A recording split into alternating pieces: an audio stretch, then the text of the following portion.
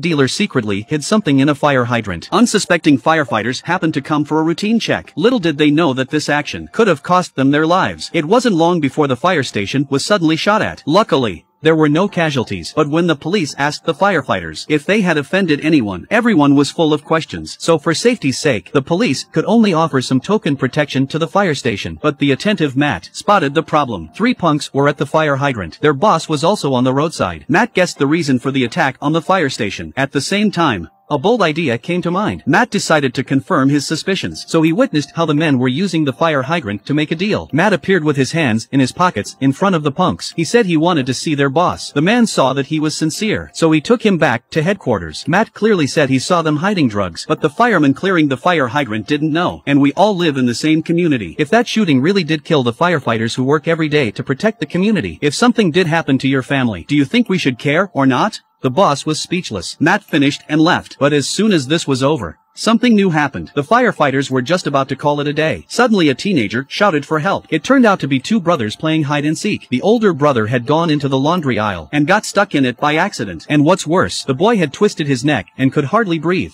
Immediately confirmed the location of the rescue. They had to open up the entire wall. Then they found the right spot and prepared to cut the pipe. But just at that moment, the boy's mother came back. She saw her little boy in tears. She was puzzled when she saw her son's body twisted and curled up in the narrow pipe. The mother was almost frightened. Roy immediately went to comfort her. It was only when the woman regained her senses. She told her young son to go home first. Then she couldn't hold back her tears. The boy was soon rescued, but he was already in shock. The firefighters immediately took him to the hospital for resuscitation. But unfortunately, the boy could not be rescued. The woman expressed her gratitude to the firefighters and gave them a photo. It turned out that the boy had visited the fire station just a few days before. His dream was to become a fireman, so Roy felt the need to do something for the dead man. The next day, a funeral procession passed through the street in front of the fire station. The men had come to bid the boy farewell. It seems they had a conscience after all. As the motorcade slowly passed by, the mother and young son suddenly looked out of the window. The entire fire station staff, standing in their police uniforms in the snow and wind. Present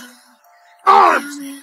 They slowly raised their hands. Not only did they express their condolences, but also to escort the boy on his final journey. Firefighters are one of the most dangerous professions in the world to which we are all closely related. They are also the ones who touch us the most. In any country, firefighters will always be a sacred and a respectable profession. Stay tuned for another video update tomorrow.